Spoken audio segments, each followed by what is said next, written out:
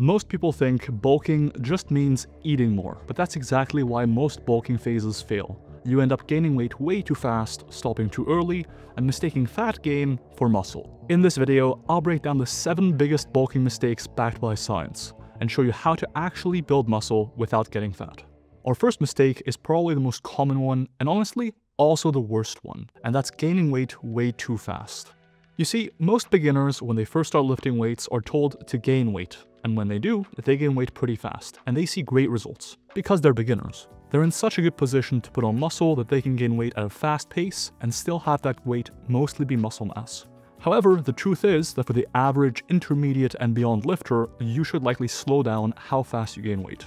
The research generally supports, in my opinion, a weight gain pace of 0.5% of your body weight per month to 1% of your body weight per month. If you weigh 200 pounds, that's only 1 to 2 pounds gained per month of bulking. We have 4 studies on bulking. 2 of them are in beginners, and the remaining 2 are in more advanced lifters. What do the 2 studies in more advanced lifters have in common? They both show that gaining weight too fast likely just increases fat gain with no apparent advantage for muscle growth. Whereas the studies by Rosnick and by Smith generally do show that gaining weight somewhat faster can be helpful in beginners. So as a good rule of thumb, the more advanced you are, the slower your rate of weight gain should probably be. And indeed, a slower rate of weight gain if you're more advanced oftentimes gets you longer bulks, which can be very beneficial in terms of ensuring progressive overload week upon week, month after month. That's exactly the sort of training and consistency in progressively overloading that will build muscle long term. It can also promote healthier food habits, since you're not constantly switching from trying to get into a large surplus, consuming plenty of very calorie-dense foods, then switching back to very nutrient-dense foods during a cut. By accepting a slightly slower rate of weight gain, you can often focus on overall healthier habits, like implementing a better balance of nutritious foods and more calorie-dense foods. This can also pay off long-term for your overall health. So instead of gaining weight super fast, focus on gaining weight at 0.5 to 1% per month, or maybe a bit faster if you're a complete beginner. Our second big bulking mistake is going off of singular weigh-ins. You've probably experienced this. You're trying to gain weight and you get a weigh-in that is way lower than you'd hoped for. Now, if you're the average person, you're gonna see that and freak out, thinking, oh, is my bulk really working? The truth is that a single weigh-in is impacted by a million different things, including how much food weight you ate the day before, how high sodium that food was, how many carbs that food contained, whether you had a high-stress day these past few days, whether you had bad sleep, whether your food had high fiber content, and many, many more things. Indeed, it's not uncommon to see fluctuations of up to 2 to 3% up or down from your quote-unquote true weight on a day-to-day basis. For example, let's say your true weight, we knew with perfect knowledge, was 200 pounds. It is really not uncommon or abnormal to observe weigh-ins ranging from 195 to 205 day to day when your true weight is 200. However, when you're trying to gain weight, seeing that variation can oftentimes cause you to freak out, make adjustments to your diet when they shouldn't be required. For example, you might notice a weigh-in that's way lower than you expected and suddenly bump up your calories by a few hundred permanently. Then that leads to you gaining more weight than you wanted, and then you reduce calories again off of one weigh-in. What's the solution? Go off of 7 or even 14-day averages. Instead of looking at today's weigh-in, look at the past 7 weigh-ins every single day. Average those 7 days. Instead of comparing today's weigh-in to yesterday's weigh-in, compare this week's average to last week's average. And in general, draw that comparison between 1 week's average and the previous week's average once a week. And be slow in making adjustments. The fluctuation in your weight day to day can be so great that oftentimes you're better off waiting 2 to 3 weeks before making an adjustment to your diet based on your weigh-in average, rather than making an adjustment only after 1 week. This will prevent you overcorrecting your diet and wasting time. Our third big mistake during a bulk is not tracking and weighing yourself consistently. Now, I want to make one thing very clear. You don't need to be tracking your calories and macros to be gaining weight successfully. Theoretically, you could just weigh yourself and look at your weigh-ins go up, and adjust your overall eating patterns that way. I've made a whole video on how I did that during a cut. However, for those of you struggling to gain weight, or for those of you who are actually trying to track macros and calories to gain weight, it is hugely beneficial to track consistently, especially if you're struggling to put on weight. If you're someone who struggled to put on weight your whole life, this can be a major key. For one, the research on weight loss in particular clearly shows that self-monitoring behaviors, things like tracking your calories, weighing yourself, are associated with meeting your dietary goals, whether that be weight loss or weight gain. And in my coaching experience, people who stop tracking, especially hard gainers, will struggle to keep weight on or even gain weight in the first place. How do you know you're in a surplus if you're not tracking consistently? And this mistake gets even worse. Some people, when bulking, don't even have a scale at home. how are you going to know whether or not you're bulking successfully, at the right pace, or even gaining weight at all, if you don't have a scale at home? Honestly, having a scale at home is even more important than tracking your calories in my view. Because otherwise, you're oftentimes restricted to getting weigh-ins at the gym after you've had a drink, before or after a workout with different amounts of food in you. The noise increases drastically. Meanwhile, getting a scale costs $10, $20, and then you have a scale at home and you can just weigh yourself consistently and actually assess your rate of weight gain and whether or not your bulk is successful. So please get a scale if you don't have one already. It is genuinely mind-boggling to me, the number of people who do not have a scale at home. Time and time again, someone will tell me, hey, I thought I was gaining weight, but it turns out I just weighed myself at the gym and I'm 5 pounds lighter than before. Yeah, just buy a scale. If you want to level up your training, check out MyoAdapt, the app I co-founded to help you apply the science from this channel. It builds evidence-based routines around progressive overload and smart exercise selection. It lets you emphasize the muscles you care about and tracks progress automatically. Train anywhere, home or gym, in as little as 15 minutes, and switch between gyms seamlessly. Head to myoadapt.com and use code WOLF for a free 2-week trial. However, if you prefer to work with me directly, you can also apply for one-on-one coaching, where I'll work with you directly to optimize your training, nutrition, and recovery. Big thanks as always to Rascal Apparel for supporting the channel. You can use code WOLF for 10% off their training gear at rascalapparel.com.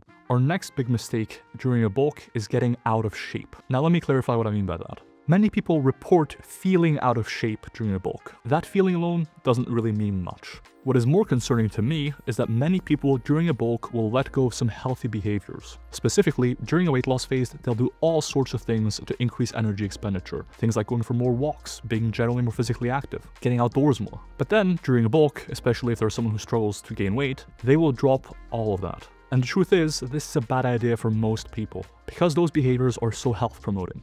And ultimately, gaining all the weight in the world probably shouldn't be your goal if it means compromising your overall health. So try to keep your overall activity levels, your steps, your intentional exercise inside the gym, other sports, etc. pretty high. Does it need to be quite as high as during the weight loss phase? Not necessarily. But I would still aim for at least 8,000 to 10,000 steps per day and at least a few sessions in the gym a week, and I would try not to avoid activity just for the sake of getting into a surplus. This isn't true in every case. There are genuine exceptions out there, people who with every single bit of dietary guidance on how to get more calories in and get into a consistent surplus, if they stay pretty physically active, will struggle to gain weight. For those people, you can ignore this mistake slightly. That doesn't mean doing endless cardio, it just means keeping up your physical activity that you usually do. And this brings me to my next big mistake, and that's generally stopping healthy habits you developed during the weight loss phase. More specifically, the consumption of fruits, vegetables, and fiber in general. We have several very large-scale meta-analyses clearly showing an association between fiber intake and overall health. Things like all-cause mortality, cardiovascular disease. And the same thing goes for fruits and vegetable consumption. Clear relationships between consumption of fruits and vegetables and your overall risk of all-cause mortality, cardiovascular disease, etc. And the associated risk reduction can be quite substantial, around 20 to 30%, going from no consumption to substantial consumption. As cliche as it sounds, eating your fruits and vegetables will make you a substantially healthier person. And so as much as I want to say, hey, whatever it takes, goddammit, eat whatever you want, seafood diet, cookies, this doesn't count, this is just a healthy snack, it does matter. Get your fruits and vegetables in, even in a surplus. There is some nuance here. If you're struggling to gain weight, despite including some processed foods to get more calories in, despite genuinely following good dietary guidance, you can reduce your fruits and vegetable consumption slightly, especially compared to when you're in deficit, where you might be doing this even more so. But in general, I really want lifters to hit at least 5 servings of fruits and vegetables per day in a bulk, and ideally, at least 10. I personally aim for 10, even in a surplus, and it helps you gain weight at a more moderate pace. Which goes back to our first mistake, getting weight too fast. And consuming these 5 to 10 servings of fruits and vegetables per day then feeds into not gaining weight too fast because you'll feel more satiated. And as a result, you won't be inclined to get into as large of a calorie surplus. So not only is it health promoting, for many lifters, it makes it easier to get into the right surplus as opposed to an excessive one. Our next mistake is overinterpreting the initial weight gain. I can't tell you how many times I've coached a client who's gone from a weight loss phase into a bulk and is quickly freaking out over how much weight they gained. Let's say you ended your cut at 180 pounds. That was your lowest weigh-in during your weight loss phase. You might expect your weight gain journey, your bulk phase, to go quite smoothly after that, going from 180 to say 181 in the first month, then 182 in the second month, 183 in the third month, linearly up 1 pound per month. But that is not at all what happened, because when you switch from a cutting phase to a bulking phase, you're oftentimes increasing your daily calories by 500, maybe 1,000 even. And when you increase your calories, several things happen that will inflate your weight very quickly. 1. Generally, your total food weight will increase. Since you're consuming more calories, that generally means more food, which generally means more food weight, which generally means more food weight in your gastrointestinal tract when you actually go to weigh yourself. Additionally, more calories usually means more carbohydrates, which means replenishing glycogen. Glycogen binds to water, which means, again, slightly increased scale weight. Third, sodium. When you increase your calories, especially reintegrating some more processed foods that are higher in salt, that can also increase your weight. All of those things mean that in our example of editing your cut at 180, you might go up by 2 to 3% up to say 184, 186 even. But if you're actually tracking your calories, which you should be in most cases, then there's no chance that 4 to 6 pounds of weight gain is actual fat mass. Because many lifters see this 2 to 3%, freak out, and oftentimes yo-yo diet, where then they start cutting again to get that 4 to 6 pounds off. And then they get those 4 to 6 pounds off, get back into a bulk, and gain 4 to 6 pounds back, and repeat the process. And that's not something you want to do. So don't freak out over the first 2 to 3% of weight gain switching from a cut to a bulk, especially if you're in a relatively big deficit. And this yo-yo dieting approach goes into our next mistake, which is stopping the bulk early because you feel fat on a given day. There's a few things to worry about here. The first one is that everyone feels fat at some point. How you feel on any given day in your journey should not determine your long-term course of action. Just like we don't look to individual weigh-ins to guide our journey, we look at averages, you should look at it the same way.